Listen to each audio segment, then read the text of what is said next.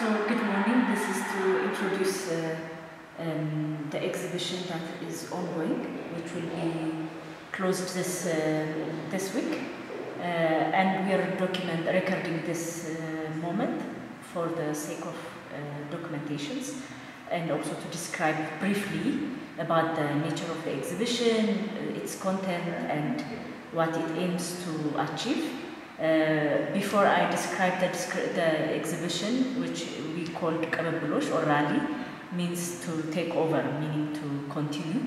I would like to thank our research funding organizations which made the research and the exhibition possible.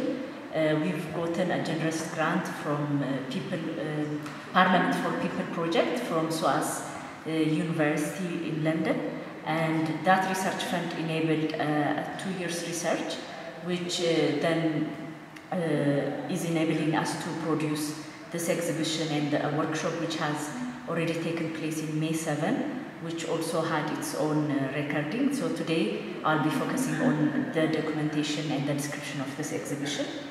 So with that generous grant, we had a research part, and we had also an exhibition which kind of reflects our research. And this exhibition, as I said, its name is Gebremichael in Amharic. It means to take over, rally, or to continue. And it tries to reflect on the documents we have reviewed and the narrative that has transpired from those documents.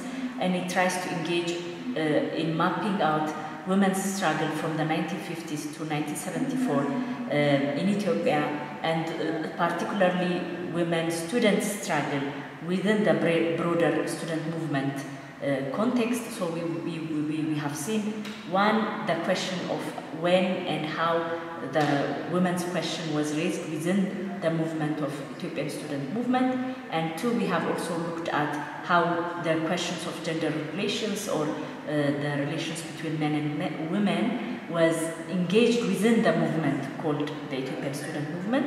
And to look into these two questions, we had to dig into the archives of student movement, and which particularly the archives which are found in Institute of Ethiopian Studies in Addis Ababa University. And so this exhibition is trying to have a relationship or kind of an engagement with those archives, and the kind of curating it with a line that could give us a narrative of how it began and how it evolved, and how the questions or women's questions within the Ethiopian student movement was engaged, but also how women's life within the Ethiopian student movement was reflected.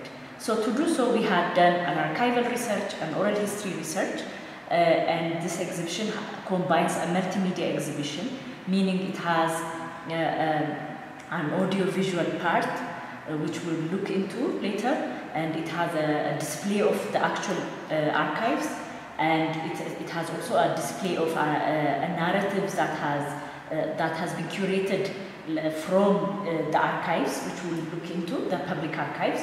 It also includes a private archives, which was collected from oral history interviews, which we included a question which says, do you have any object or a material or a book or anything that you have kept for the last 50 years, which had a relationship or a link with the movement time?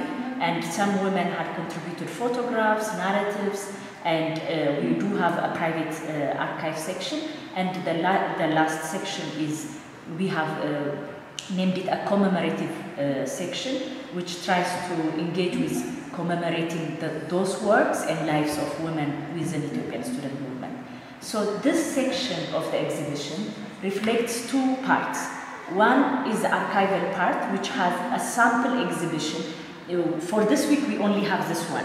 But for the previous 3 weeks, we had 3 or 4 types of these showcases, which the Institute of Ethiopian Studies generously offered us the actual real archives, which we had looked into during the research, which reflected the engagement of the women's question, but also the lives of women in the movement. So it brought in the actual archives into this exhibition. So it has that section, and it also has the oral history section, which I will look into later.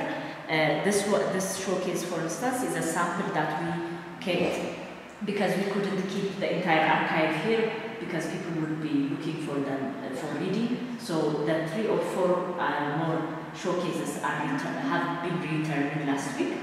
Otherwise, for the previous weeks, we did have around 4 showcases, which reflects or shows the actual archives that we have looked into, and some of the samples are here. So just to mention some of the